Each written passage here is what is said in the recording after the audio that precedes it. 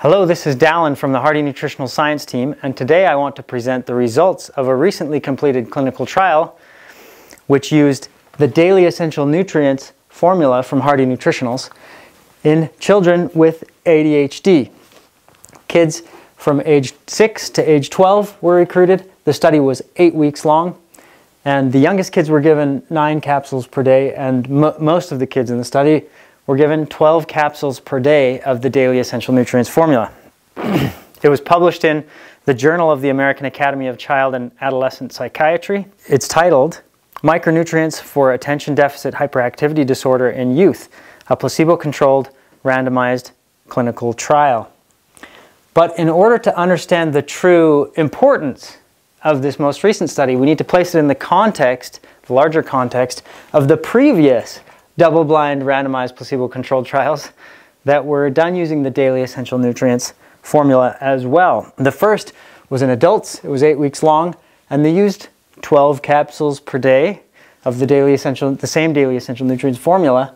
You can see a theme there. It was published in the British Journal of Psychiatry, and it's titled Vitamin Mineral Treatment of Attention Deficit Hyperactivity Disorder in Adults, a double-blind randomized placebo-controlled trial. The next study was published in 2018.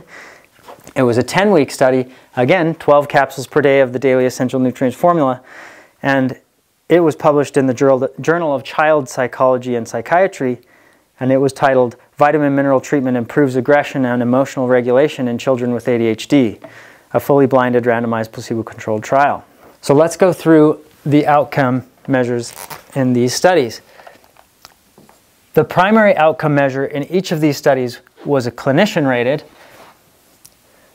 outcome measure called the Clinical Global Impressions of Improvement for ADHD. So the clinicians rated the improvement in ADHD over the course of the study.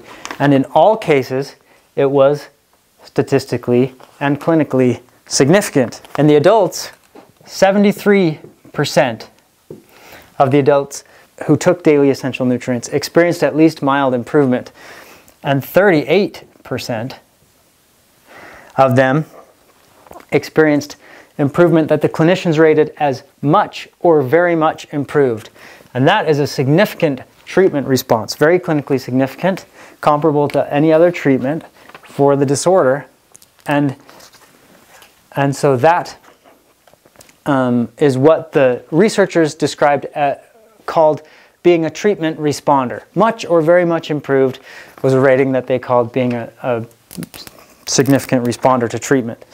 And statistically, that was significant with a p-value of 0.02.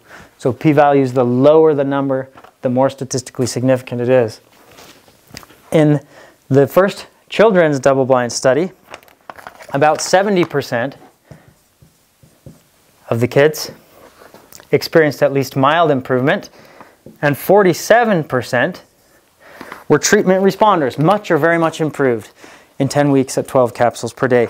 And the statistics on that, the p-value is 0.029, so that's the statistical significance. In the most recent clinical trial, they didn't tell us how many had at least mild improvement, some improvement. They only reported treatment responders, which is much or very much improved. And in this study, 54% of the children were treatment responders, and the statistical significance here is about as strong as you can get in a study. The p-value was less than 0.001. So very statistically significant. And so across all the studies, we can see a theme that ADHD, as rated by clinicians, is improved by daily essential nutrients.